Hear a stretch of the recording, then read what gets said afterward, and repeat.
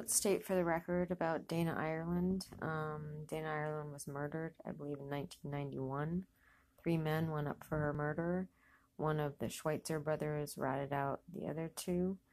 Frank Pauline Jr. gave a detailed description of the events of that evening. They both got, I think it's Ian Schweitzer and Pauline Jr. both got over 100 years in prison.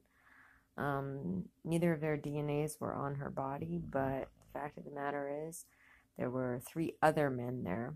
They weren't innocent of that crime, and that could be only supported by the fact that the Schweitzer guy tried to get one of these liberal lawyers to get him out, saying that his DNA was not on her body, and 24 hours later, Frank Pauline Jr. was taken out in a hit in a prison yard in New Mexico.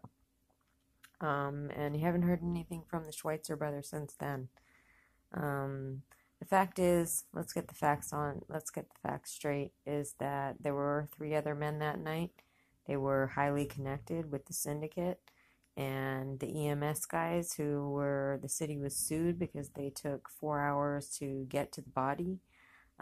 She was going in and out of consciousness, even with a cracked open skull.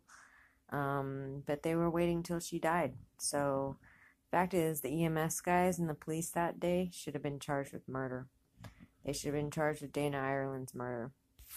That's the facts. And that's one of the reasons that they don't want me out here. They don't want me talking. They don't want it all exposed, because the case should be reopened.